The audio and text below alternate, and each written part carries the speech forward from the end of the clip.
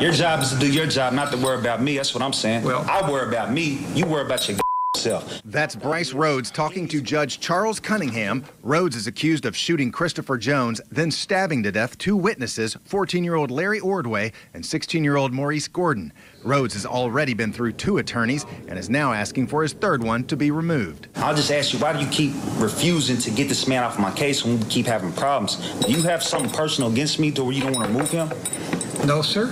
I have something personal against not providing you effective assistance of counsel. Judge Cunningham says he has already called the state public defender's office. They had struggled to find someone who could represent you, and that basically Mr. Griffiths is what they've got. Rhodes once had to wear a face mask because he spit on an attorney. I write the Bar Association and the ACLU, you know.